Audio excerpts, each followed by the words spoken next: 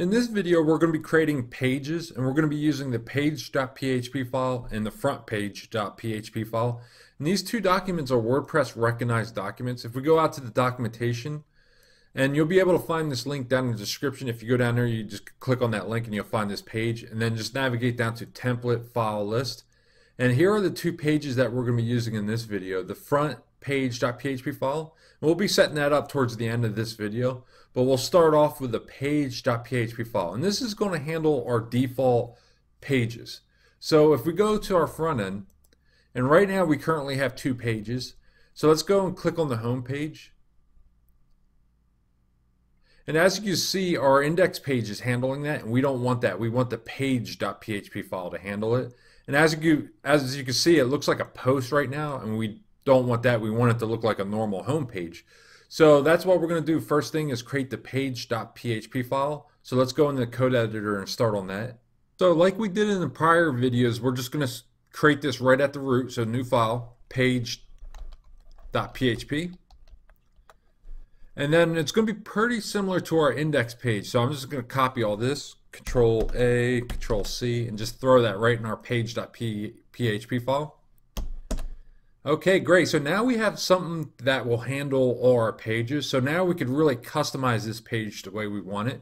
So let's say, for example, the pagination, we can get rid of that.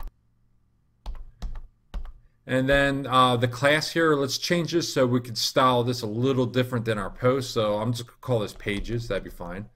And then this, I'm just going to have temporarily call this page.php. And then we're going to actually style that a different color pretty soon. And then this, this is a really good way of doing it. But for now, I'm just going to get rid of it and just throw the content function in there for now. So PHP.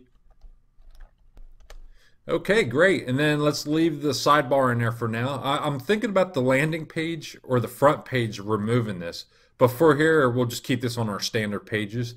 So let's save this document. Now all we need to do is just add a couple styles to this, and then we could test it out on the front end and see if this is working.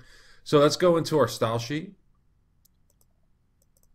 And I'm just going to throw a couple styles like we did in prior videos, like a border, and rename that H1 tag, I think it was, or what is that? Yeah, the H1 tag.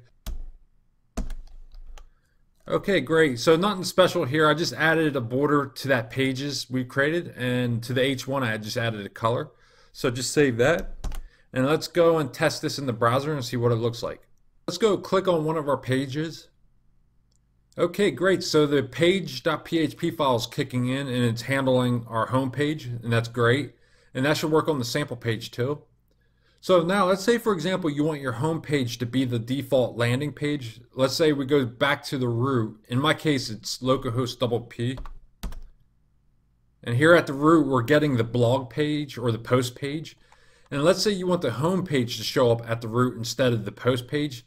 WordPress has a setting for that in the dashboard. So if we go into the dashboard, and we could change that in the settings, and then go to reading. And right here, you could go and select static page and then the front page home. Now, we could also create another page, and we'll do that actually right now. We'll create a blog page. So let's just save this. And let's just go to the front, make sure this is working. So now if we refresh it, we should get the home page. Okay, great. So now at our root, we're getting the home page. So now let's go back to the settings, and let's go create a brand new page, and we'll call it blog page. Or you can name it whatever you want. So blog. And that's all you really need to do, just publish that. And let's not forget to add it to our menu. So I'll just go to Appearance, Menus, click on that. And here's the blog page, and you want to add it to your main menu, and just click on that, add to menu, and I'm just going to put it as the second one. All right, great, and then just save the settings. Now we're going to go back to settings and then go into reading, click on that.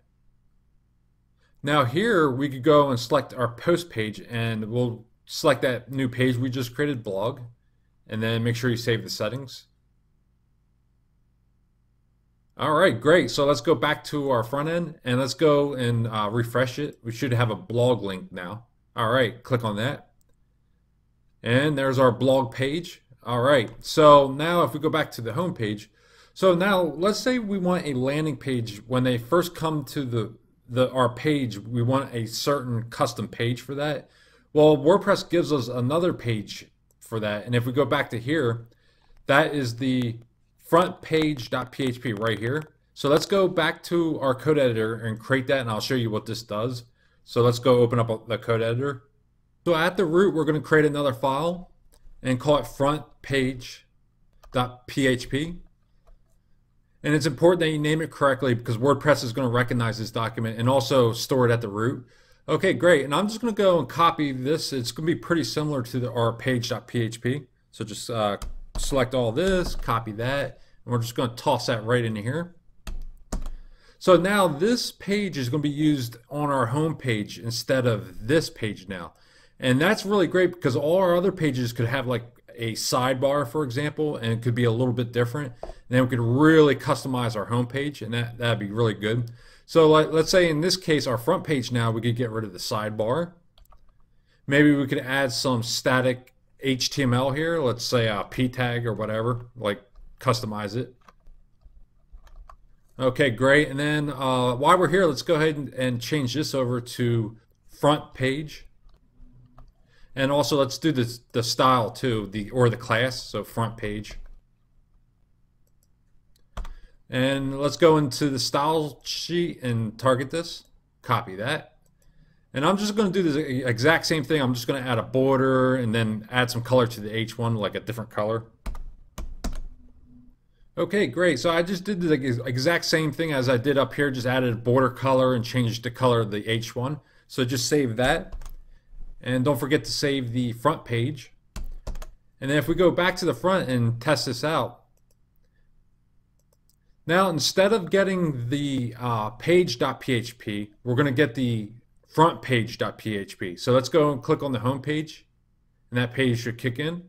Okay, great. So now we're using that. So now we can really customize our front page and make it different than our other pages. And if we go and click on our sample page, this should be using the old one, the page.php. Okay, great. So that's how you use these two documents. So the next thing we'll move on to is custom pages in the next video. So I'll see you then.